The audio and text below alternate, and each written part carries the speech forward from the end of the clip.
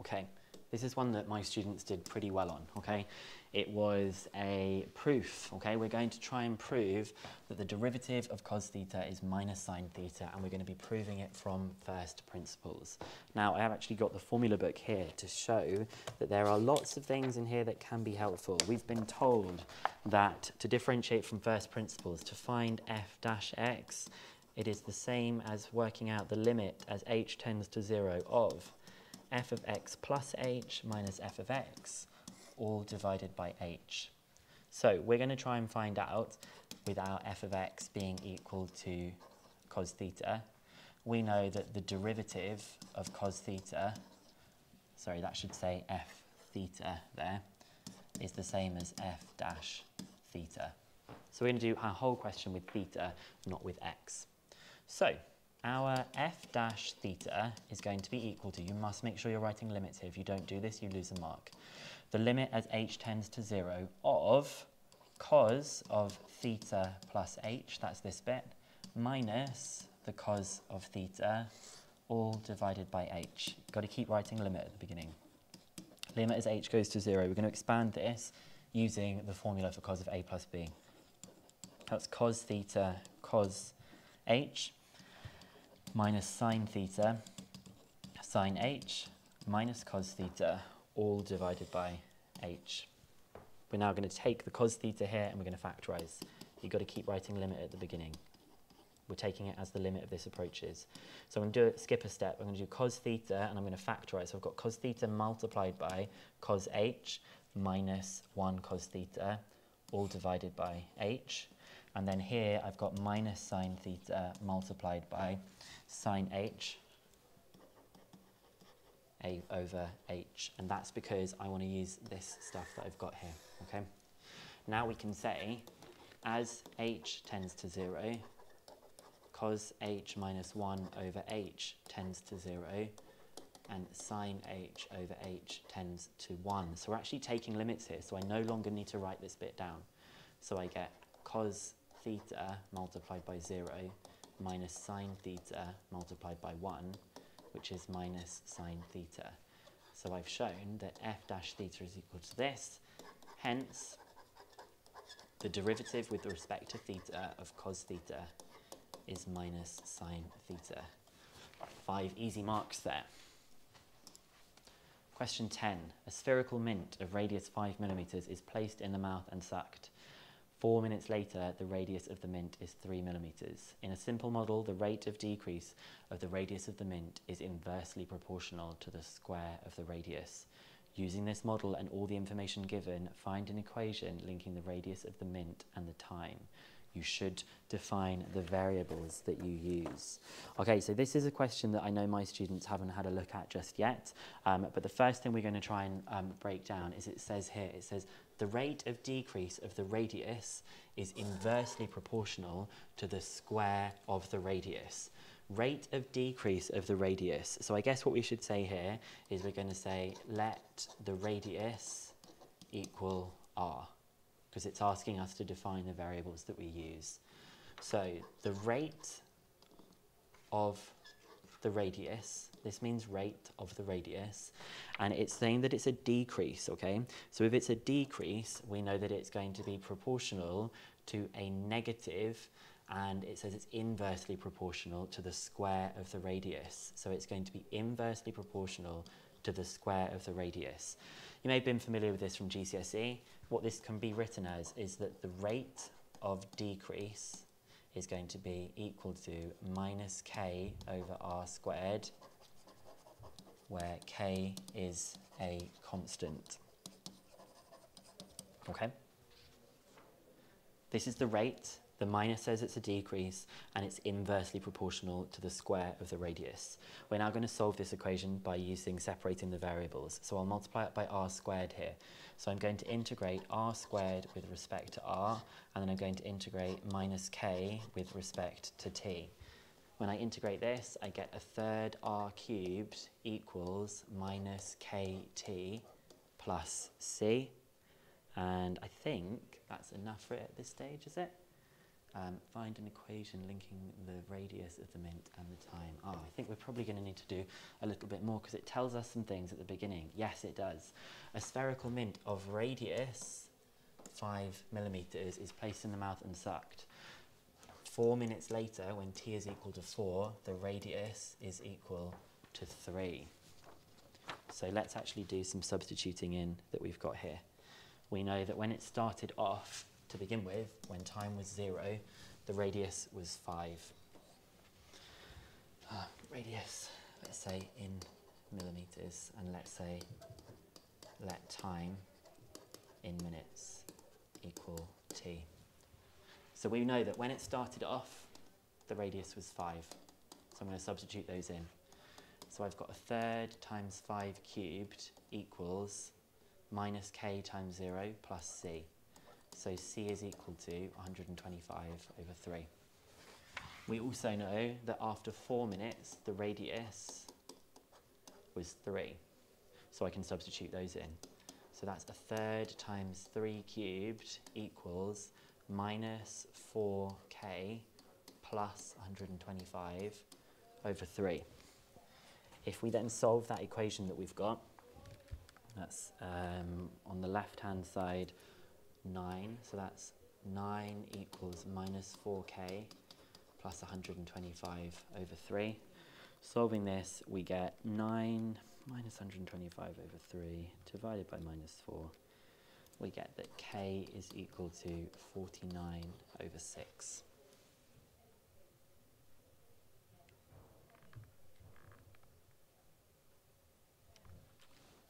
Great. Next part it says, we better actually write what the formula is. So we get 1/3 r cubed equals minus 49 over 6 t plus 125 over 3.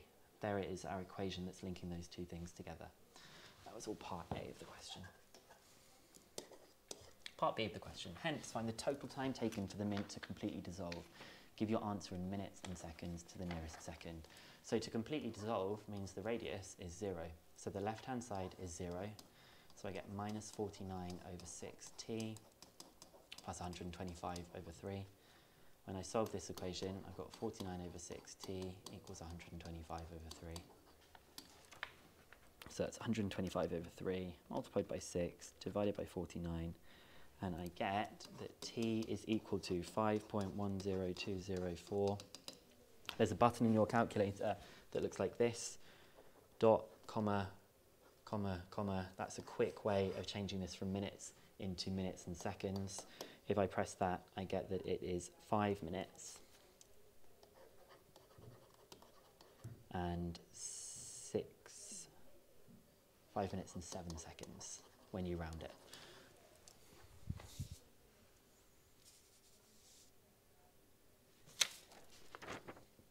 Nope, I've rounded it wrong. 5 minutes and 6 seconds. So a limitation that we might have of this particular model, there's many different things you could say. You can say the model doesn't consider how the mint is being sucked. It doesn't consider whether the mint is being bitten. It's not valid for times greater than 5 minutes and 6 seconds. It says that after it dissolves, it makes out that the radius of the mint is going to be negative. There's lots of things. Maybe we could say something like, I'll write down this one. It doesn't, why don't we say, it assumes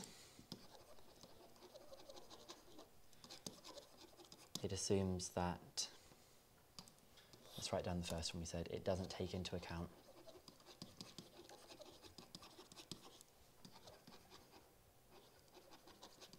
how the mint is sucked. There's many, many things you could say for that one. Okay, question 11, we'll take a break after question 12. Nice, easy first one. It's just asking us to do this as partial fractions. It wants you to find out the constants A, B, and C. Let's look at the lights, so it's got really dark in here. We've got 1 plus 11x minus 6x squared all over x minus 3, 1 minus 2x is equal to A plus B over x minus 3 plus c over 1 minus 2x. There's many ways you could do this. I probably am going to do some substitution. So I'm going to have 1 plus 11x minus 6x squared is equal to a, people forgot to multiply it by these bits, x minus 3, 1 minus 2x, plus b gets multiplied by 1 minus 2x, plus c, which gets multiplied by x minus 3. So it looks like I can do some nice substitution. If I say that x is equal to 3, then this one's going to go, and this one's going to go. The left-hand side, when x is equal to 3, I get 1 plus 33 minus 6 times 9. I get minus 20. The only thing I get left with is this. So that's 1 minus 6, which is minus 5. So I get minus 5b. So b is equal to 4. If I substitute in x equals a half, it's going to get rid of this one, and it's going to get rid of this one. So let's put a half in. So it's 1 plus 11 times a half minus 6 times a half squared. So you get 5 is equal to, that was just substituting in here. That one's going to go, that one's going to go. You get a half minus 3, you get minus 5 over 2c. When you do 5 divided by that, you get that c is equal to minus 2. So to find out what a is, we can probably just do some comparing coefficients.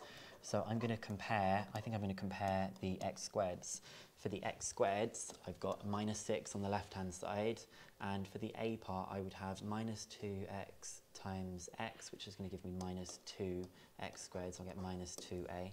If I solve that, I get that a is equal to 3. There are lots and lots and lots of ways you could do this one. You could have compared other coefficients. The reason I picked the minus 2x squared times a is just because it was the only one that had the x squareds was there. So that has told me now what this can be written as. The next part of the question gives us a function, and it says prove that f of x is a decreasing function. Well, it's the same function that was in part A, so you should probably use what part A was actually doing. We've now got that our function 1 plus 11x minus 6x squared over x minus 3, 1 minus 2x is the same as a plus 4 over x minus 3 minus 2 over 1 minus 2x. And we want to show that it is a decreasing function. Okay, a decreasing function is one where its gradient is less than 0. So I'm going to find out what f dash x is.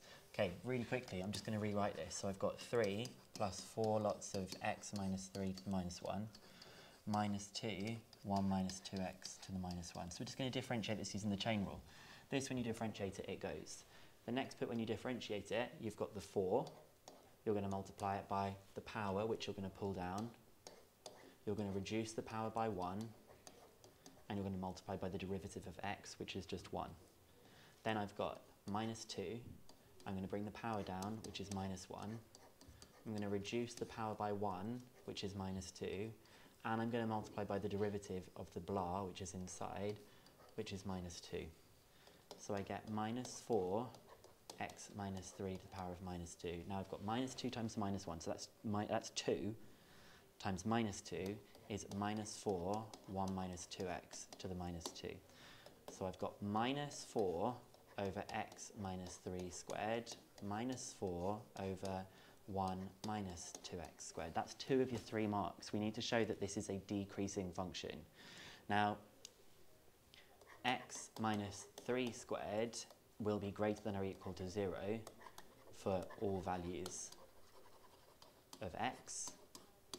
And the same for the 1 minus 2x squared, because when you square something, it's always going to be greater than that.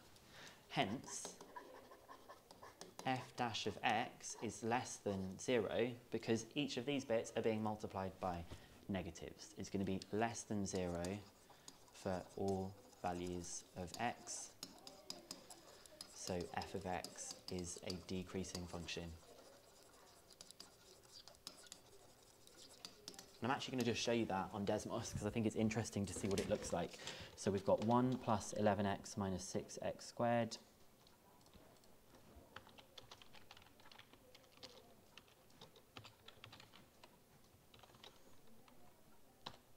1 plus 11x minus 6x squared over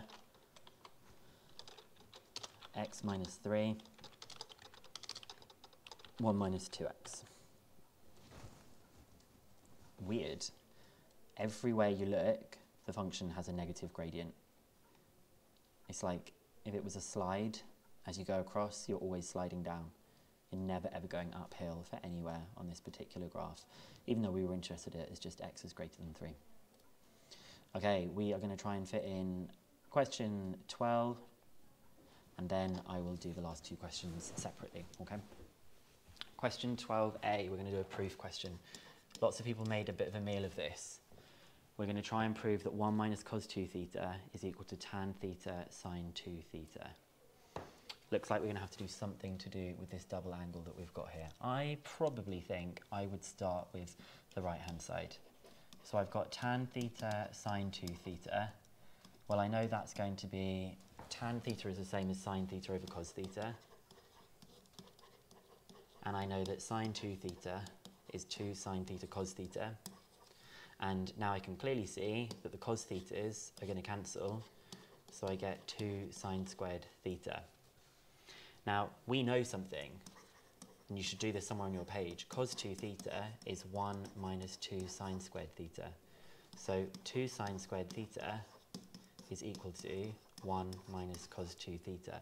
As long as you've got this somewhere on your page, you can just say 1 minus cos 2 theta, and you've got that done immediately. I would definitely keep that on your page, because that's something that you want to use.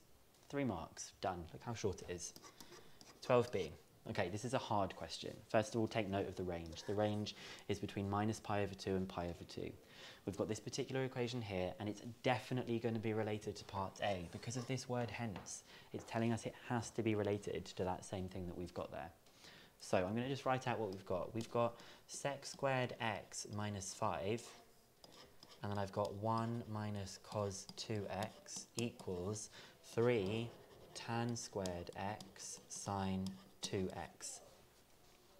Now, we need to try and think, how is this related to this? If it helps you, rewrite the one at the top, but replace the thetas with x's. Okay, well, clearly I've got a 1 minus cos 2x, which I can replace with a tan x sine 2x. So I've got sec squared x minus 5. I'm going to replace this with my tan x sine 2x equals 3 tan squared x sine 2x. Okay, now when you do cancelling here, you need to take a note of it, because remember, that thing you cancel when it's equal to 0 will be able to still be a solution. So I'm going to cancel a tan x sine 2x, a tan x sine 2x. That was a tan x sine 2x. That could be equal to 0, okay? The only time that this is equal to 0 is tan x is equal to 0. In other words, if x is equal to 0, or sine 2x is equal to 0. In other words, if x is equal to 0. So this thing that we've got here, because we cancelled it, the solution, we need to remember we add in at the end, is that x is equal to 0. So I'm left with sec squared x minus 5 equals 3 tan x. Well, you better have your identities ready to go. Sec squared is the same as 1 plus tan squared x. Oh look, it's a pseudo-quadratic. So I've got tan squared x minus 3 tan x, and I've got 1 minus 5 is minus 4. If you want to, you can use your equation solver, and we can see that tan x now, because this is a quadratic, tan x is either equal to 4 or tan x is equal to minus 1. Let me just double check that's right. Yeah, we get tan x minus 4 and plus 1, yeah. Solving this one, you get that x is equal to minus pi over 4. Solving this one, you do the inverse tan of 4. Double check you're in radians mode. I'm not.